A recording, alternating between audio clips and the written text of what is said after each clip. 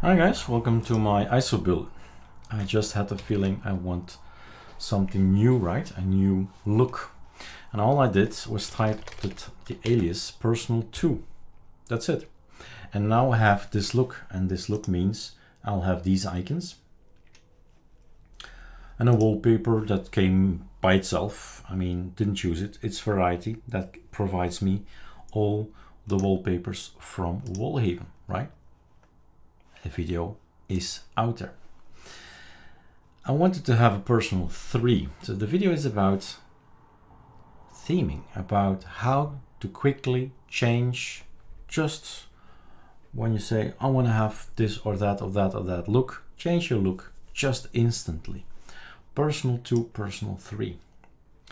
Okay. I want to create a personal3. And now these are aliases that I've put in my bash RC. So 1, 2, 3, 4, 5. I have some I can still create a lot of things, right? But whatever is inside the folder personal/3 will be copy pasted over to my system. Now this is the ISO builder. I need to be careful, right? So the only files I need, and this is what I'll do, just this one thing.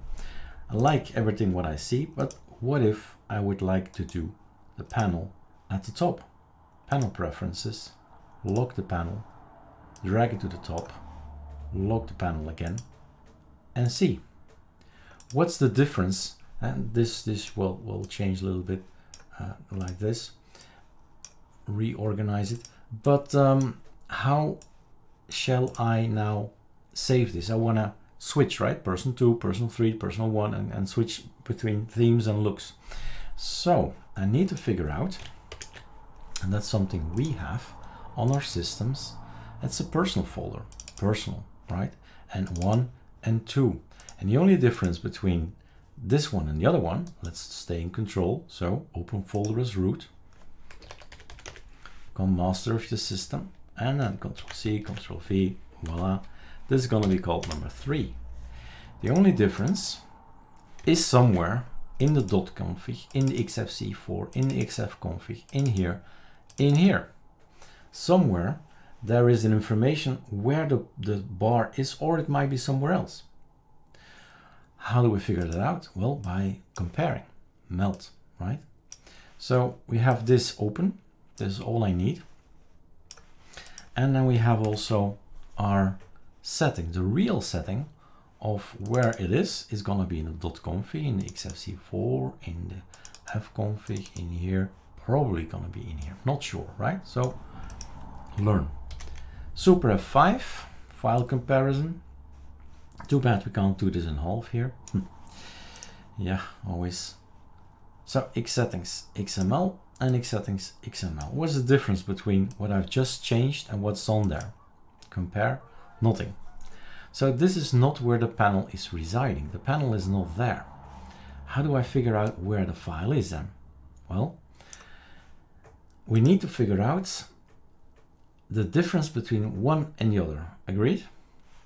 What's better? And this is what I did for all the desktops out there. You do the following. You take .config, Control-C, Control-V. You have a copy paste. In my case, it's a lot of gigabytes, but normally it's like 20 megabytes or something. But this is the ISO builder, right? So this is my copy. If I change it back, if I say to the panel preferences to lock the panel, to put it back at the bottom and lock it again, it's saved, right? So what's the difference? The difference is this. Compare. Now this will take a little bit longer, 1.5 gig. So this is it. xfc4 panel XML. That's the thing. Which line? That's the line. Position, type, string, value, P8960.164. So I guess that's at the bottom. And that's my copy.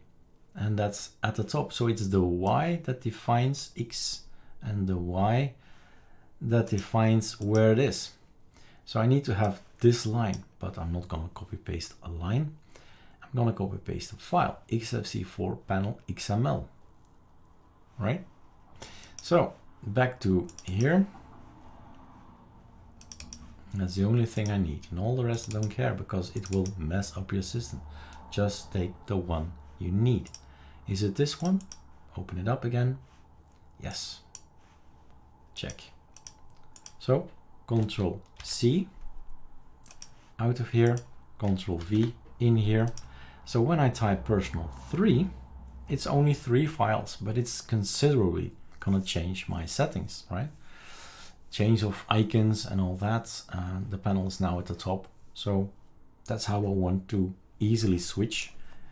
When I feel like it, I'll type personal1, personal2, personal3, and I'll have something else. And well, it will brighten my life, so to speak. All right, cheers.